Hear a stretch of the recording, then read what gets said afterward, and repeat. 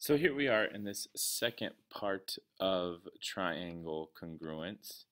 And so we're doing triangles congruent, but now there's an assumption that's being made, and what we're going to say is that they're not congruent, but how could they be? So it's not enough.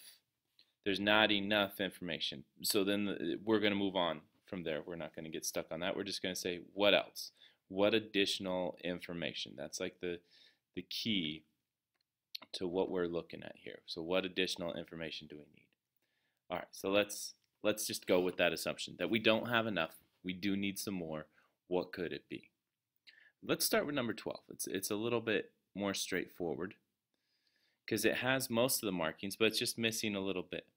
So it says that it wants to do the side angle side pattern, and I see that I have a side here and I have a side here. So there's my side and there's my side. Similarly, over on the other one, I have the sides. Now, if we want side angle side, that means that the angle is going in the middle. And if the angle is going in the middle, it's got to be in between these two sides. It must be here.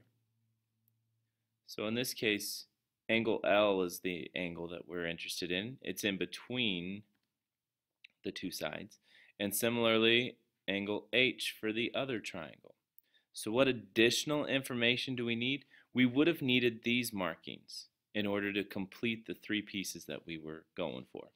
So those markings right there, that would be angle L, and then that has to be congruent to angle H.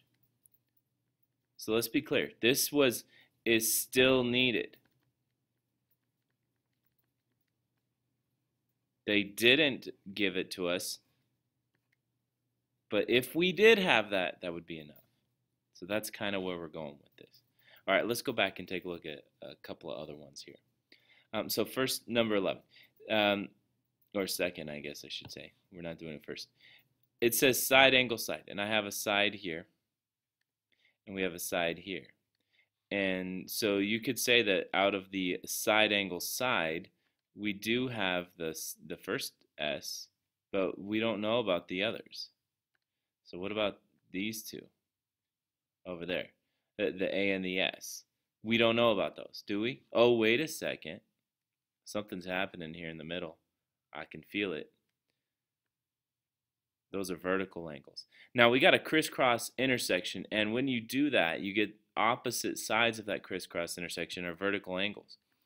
And for us, and for everybody for that fact, vertical angles are congruent. Because vertical angles are congruent, that means we have the sides and we have the angle. Okay, so now here's the next part. Side angle side. The angle is in the middle, so the angle is in the middle. And if the angle is in the middle, then that means we have one side of the little three-part combo. We need the other side. So if I have side angle, I have either HJ or IJ. If I were to choose HJ, the angle wouldn't be in the middle. So that means I would have to choose IJ. Similarly, over here I have EG or EI.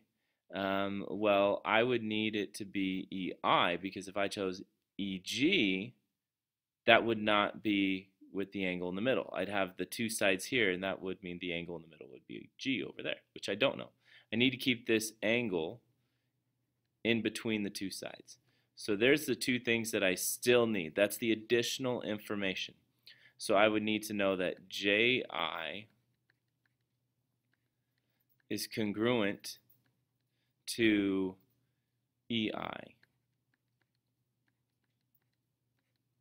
It's still needed.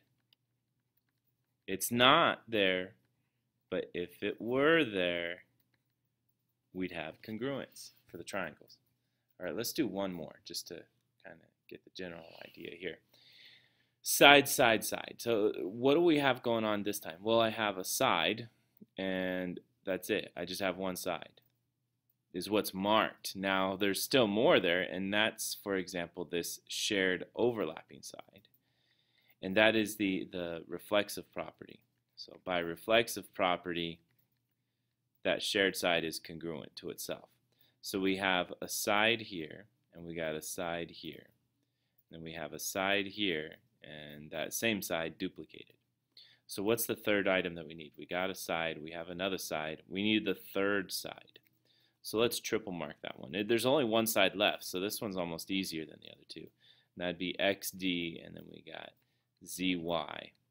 So xd needs to match up with zy.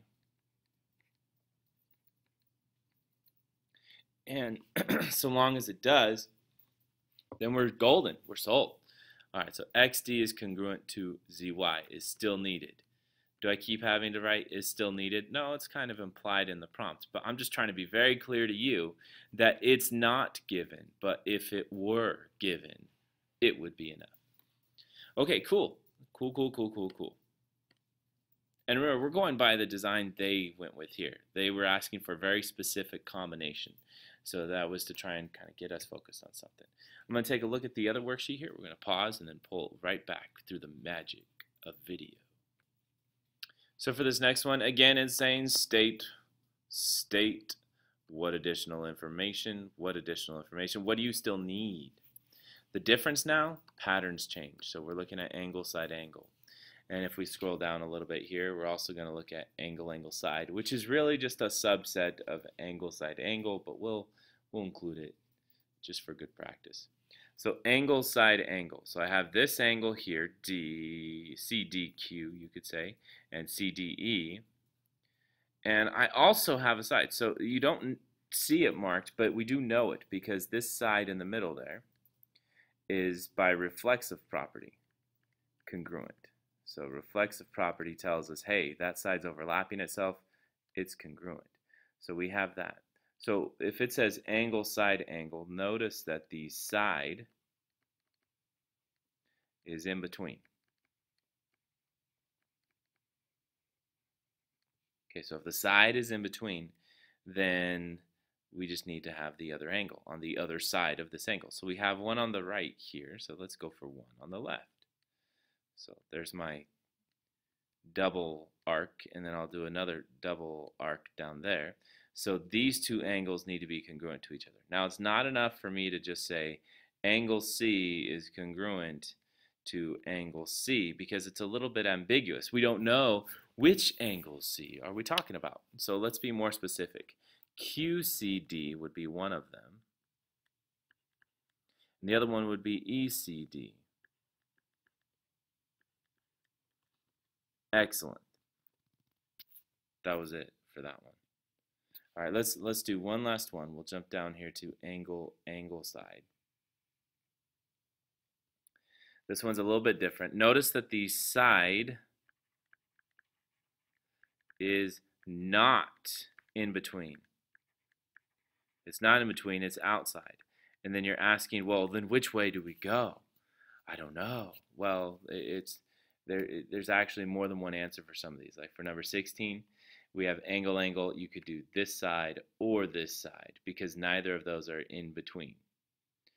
But for 15, it is a little more specific. So let's see what we do have. Because we have an overlapping side here by reflexive property, this is congruent. It's congruent to itself. So then I'm looking at these two angles and it says angle, angle, side. I have my side. I have this angle which is right next to that side touching it. So I got to keep going in that same direction just a little bit further away. So I got to keep going past the D over to the E. So I would need to say that E and T are congruent. Now, what if I chose the other one over here, like ECD, this angle there? That would not work for me because that would give me two angles with the side between, and that's not what they were asking for. They were asking for angle, angle, side, with the side not in between. So we need angle E and angle T congruent to each other. Angle E is congruent to angle T, and then we're done. That's it. It's that easy, guys. So go back, double check this, watch it, see it, view it, all that kind of stuff. And have a good one.